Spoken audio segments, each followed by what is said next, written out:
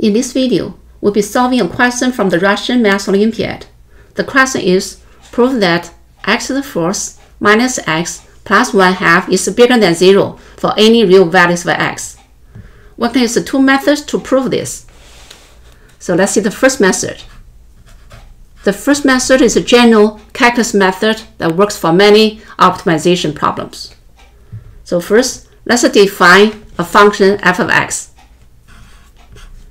F of x equals the left-hand side of the inequality, just x to the fourth minus x plus 1/2. Let's take a look at the first order derivative. Just 4 x to the third minus 1. Then let the first order derivative equals 0, because we want to find all critical points. Just let this one equals 0. Just 4 x to the third minus 1 equals 0. Then x to the third equals 1/4. Continue to solve this. Then x equals 1/4 to the power of 1/3. So then this is the only real solution. And this is the only critical point. Next, let's take a look at the second order derivative.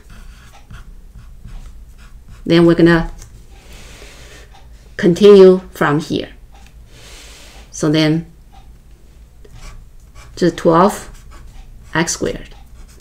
So this will help us to determine if there's a local minimum or local maximum or neither.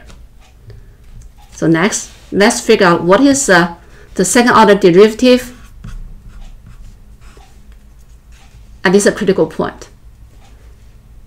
So just 1/4 to the power 1/3. Then use this critical point to replace x here. Then just 12. Then here 1/4. Then to the power 2/3. Because this one is bigger than 0. So that means, so for this function, at this critical point, the function reaches the local minimum. Because the interval R is the open interval, all the real numbers, and this critical point is a unique critical point. So that means this function has a local minimum, and this local minimum just a global minimum. So then here we have the minimum value of the function.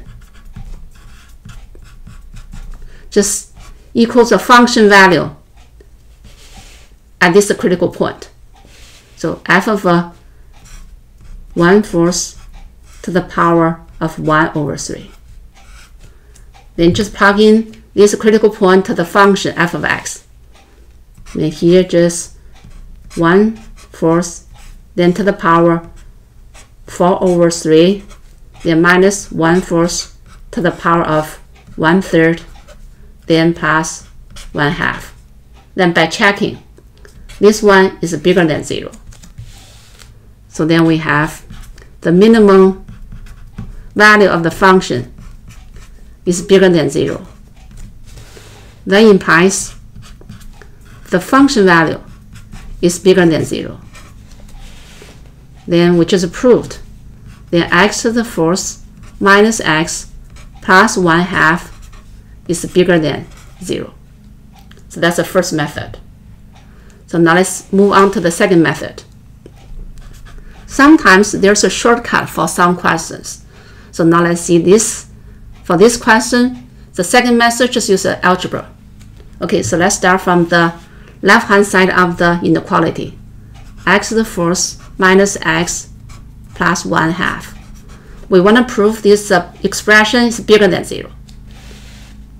Okay, so then first step, we want to do something to this expression.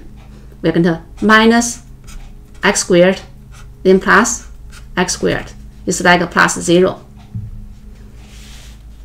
The reason we want to make a complete squares. So next, let's combine x to the fourth minus x squared together. To make a complete square, we need one more term, which is 1/4. That's the first group. So next, combine x squared minus x. To make a complete square, we need one more term, that's 1/4. Then here, 1/4 plus 1/4 equals 1/2. So then the first group can make a complete square. So that's x squared minus 1/2, then whole thing squared. Also, the second group can make a complete square. That's 1x minus 1/2, then squared. Because each square, this one is bigger than or equal to 0. This one is bigger than or equal to 0. So then the sum, of course, is bigger than or equal to 0. But the question is, to prove this expression is bigger than 0. So then we need to prove it cannot be 0. Okay, so now let's see. What happens if this one equals 0? Okay, so let's see. If the sum of squares equals 0, plus the second square equals 0. That means if and only if the first square equals 0. This one equals 0. And the second square equals 0. So this one equals 0. Then x minus 1/2 squared equals 0. So then solve this one. So x equals positive or negative 1 over square root 2. Then solve the second one. So this one equals 0. That means x equals 1/2. Okay, so that means, so when x equals positive or negative 1 over square root 2, the first square equals 0. And when x equals 1/2, the second square equals 0. But the two numbers are not the same. So that means the two squares cannot be 0 at the same time. So that means the sum of the squares cannot be 0.